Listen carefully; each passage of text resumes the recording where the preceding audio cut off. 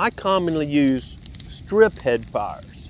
I'll use a combination of these. That's a little bit more advanced. I'll use a backing fire on the top of the ridge or in the direction the wind's blowing and get a big fire break, depending on the amount of fuel, 10, 20, 30, 40, 50 yards. So there's a big black area that if a spark blows in there, there's nothing to burn.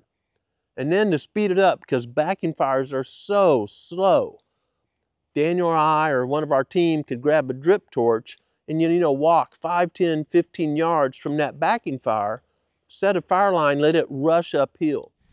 You can be very creative. You can actually paint the canvas. The land becomes your canvas. And if I've got a big oak tree I want to save, I'm lighting a strip head fire, I'll walk up to that tree and then go back downhill. So it's a backing fire around that one tree, and then maybe 10 yards away from it, it's a head fire going through a bunch of saplings I want to set back.